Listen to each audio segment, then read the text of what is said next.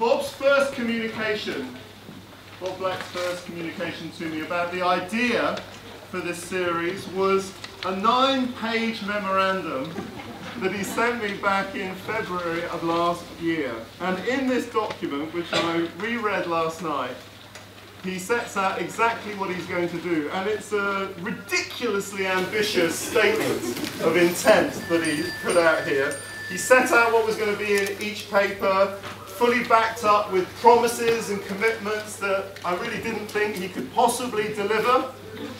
But he did. He delivered it. And with an unbelievably superb team, which actually, he told me this morning, didn't start in February last year, but really only got to work in September last year.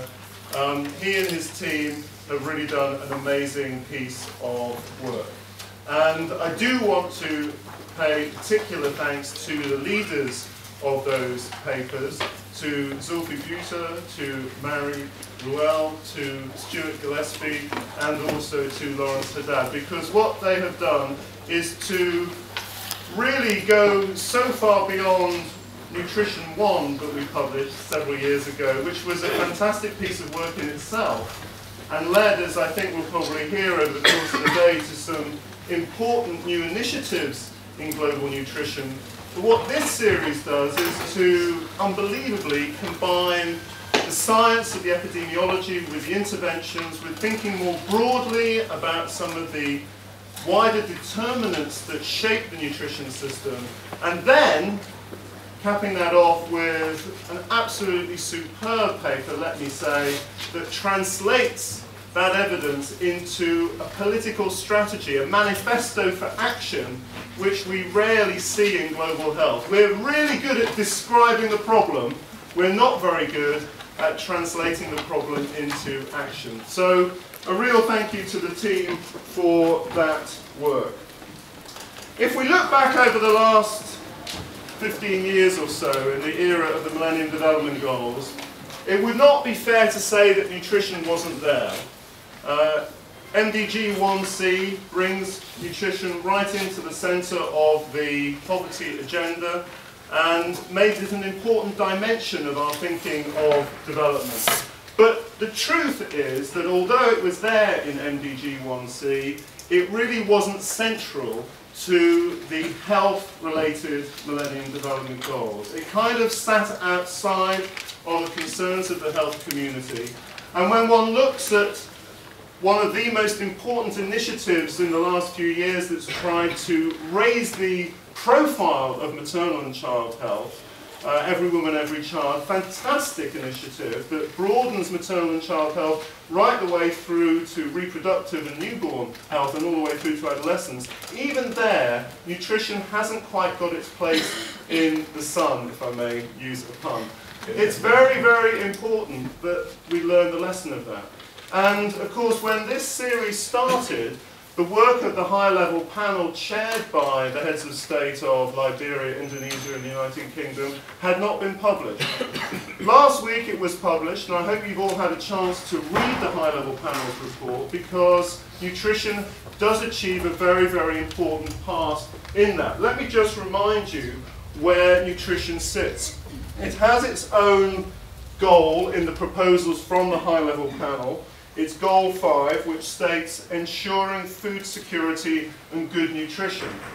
So it looks like we've made it as a community, in the sense that it's got its own important priority for the next 15 years or so after 2015.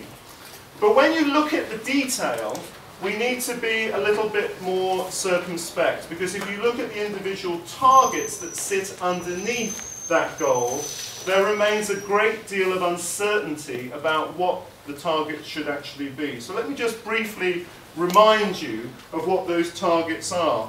There are 5 that sit under the goal. The first one is to end hunger and protect the right to access to sufficient, safe, affordable, nutritious food.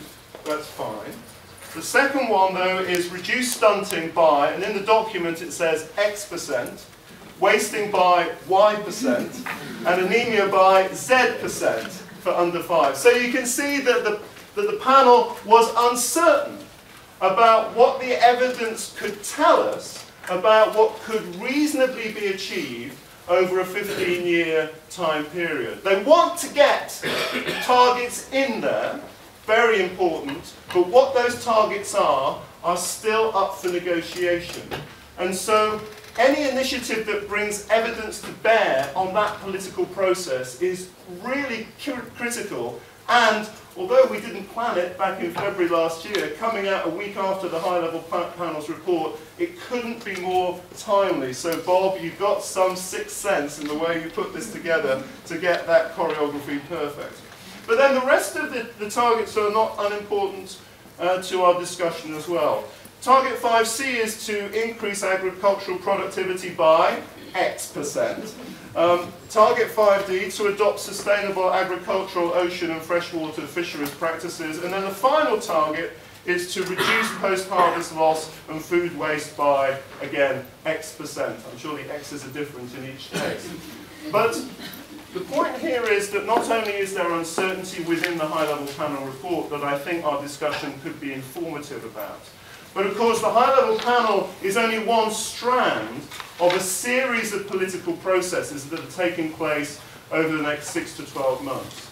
So although we should feel good that nutrition and food security is there, we should not be complacent about its position in the political process.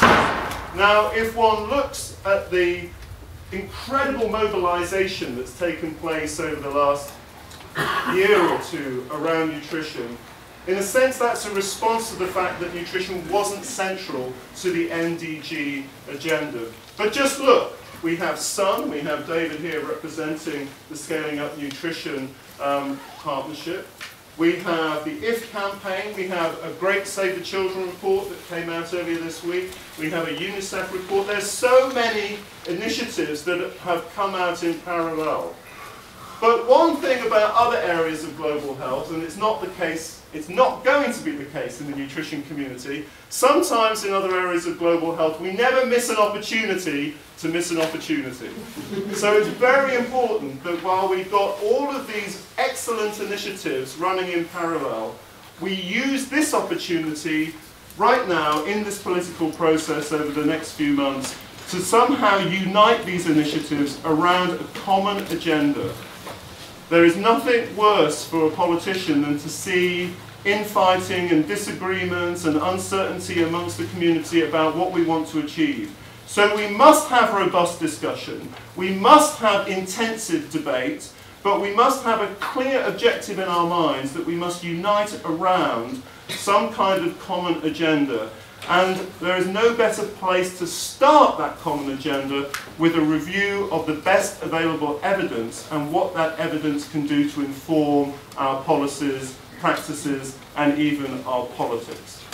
We're going to start off then with Bob this morning, who's going to lay out some radically new thinking about the way we look at nutrition and the burden, the epidemiology of nutrition in its relation to maternal and child health. And one innovation in this series, of course, is that although we are mostly talking about undernutrition, we are not only talking about undernutrition, we are also talking about overnutrition.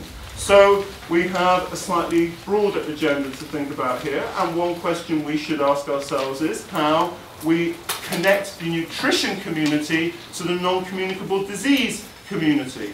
We live in these silos. I go to NCD meetings, maternal child health meetings, nutrition meetings. How do we build connections between these different groups?